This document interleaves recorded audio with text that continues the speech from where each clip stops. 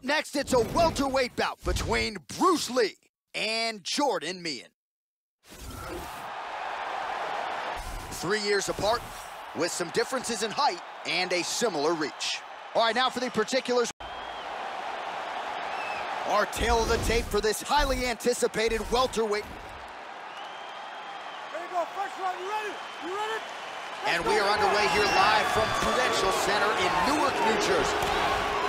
All right, here's Bruce Lee getting ready for another UFC start as we begin round one. So fast, so quick, so... Oh! And just like that, the fight is over. Beautiful strike here to end the fight early in the first. Yeah, Joe, near perfect technique to land that seminal blow to finish the fight here in round one.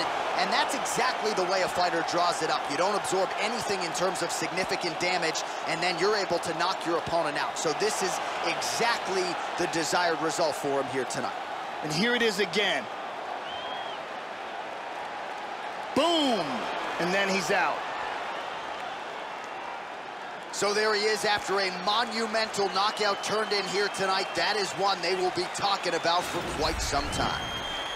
Ladies and gentlemen, referee Mario Yamasaki is called to stop to this contest at 19 seconds of the very first round.